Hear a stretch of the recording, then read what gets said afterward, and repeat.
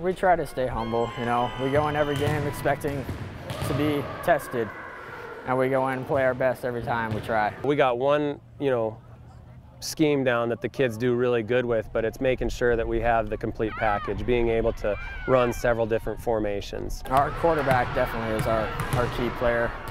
You know, he's led us through everything that we've had to overcome so far.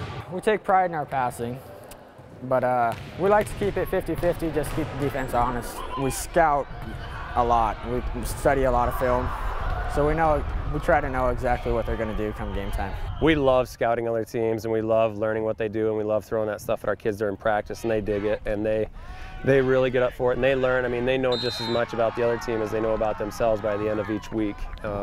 But for us, making sure we can continue to focus on the little things and just fix our problems every single week, break down film, and make sure we're better the next week than we were the week before. We just go out there and try to everyone do their jobs. We all have a job, and if we all do it right, nothing can stop us. It's a pinnacle mark for our program.